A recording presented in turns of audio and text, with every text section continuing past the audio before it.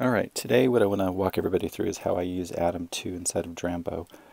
I've gone ahead and pre-populated tracks 1, 2, and 3 with instruments, so I've got pure piano on 1, apparillo on 2, and continuo on 3. So what I personally like to do is I like to go to the main channel, and then what I like to do is add a MIDI device, and it's an audio unit MIDI processor. Add Atom2. Let's expand this. One of the first things that you want to do, since we're going to be doing multi-channel on a single instance of Atom2, is go in your settings, and under set styles, go ahead and activate MIDI channel colors if it's not already set. I think by default it'll be set to default. So switch it to MIDI channel colors, and this will all make sense in a few minutes. And since this is just an overview, let's just go ahead and just do one bar. Alright, so the cool thing is now what the developer has done is they made it super simple to just basically program all your MIDI inside of a single instance for multiple channels. So let's go ahead and change this to filter, and the way I brought that up is just tap on the channels button here.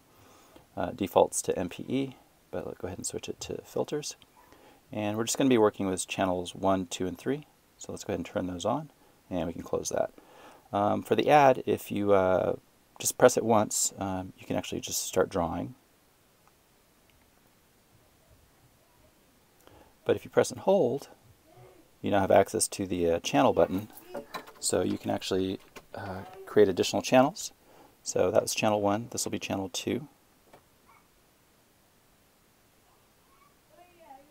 Okay, and then let's do channel 3.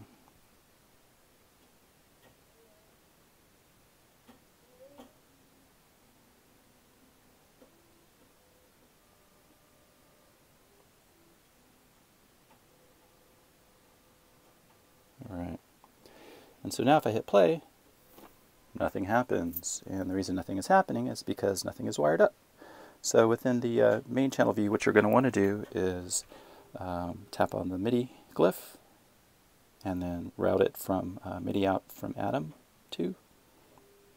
Okay, now if we hit play, what's actually going to happen, only the first instrument is going to play because it's receiving all the MIDI from all the channels. Sorry. All 3 instruments are going to be playing the same MIDI channel. So what we need to do is we need to actually filter that out. So let's go to track 1, and what we're going to add is a MIDI channel filter. That'll be channel 1. This will be channel 2, and this will be channel 3. Okay, now if I hit play, they should be playing the notes that I've prescribed here.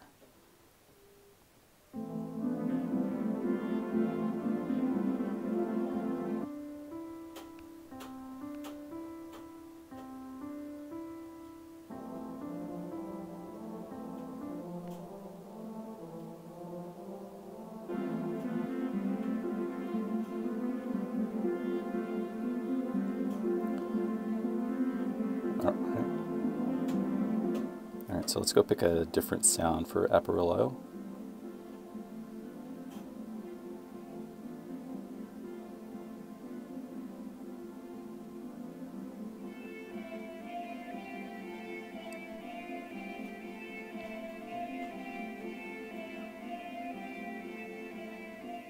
Okay, and now what I'm going to do is I'm going to open up this, and let's go into channel, and let's hide all, and I just want to show channel 2. And what I'm going to do is I'm going to add to channel 2.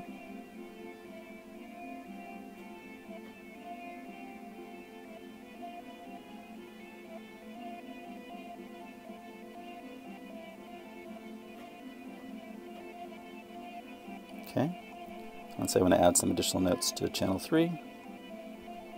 Okay, and this should update to channel 3.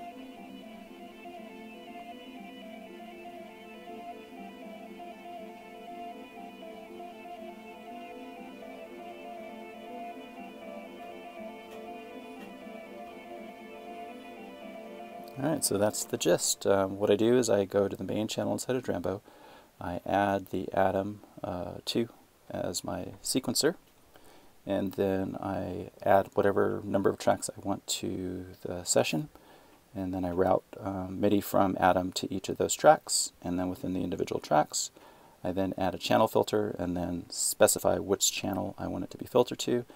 And then what ends up happening is that inside of Atom, since you now have access to multiple channels in a single view, each of those channels are going to be assigned appropriately to the individual tracks. That's it. Thanks for watching. Bye.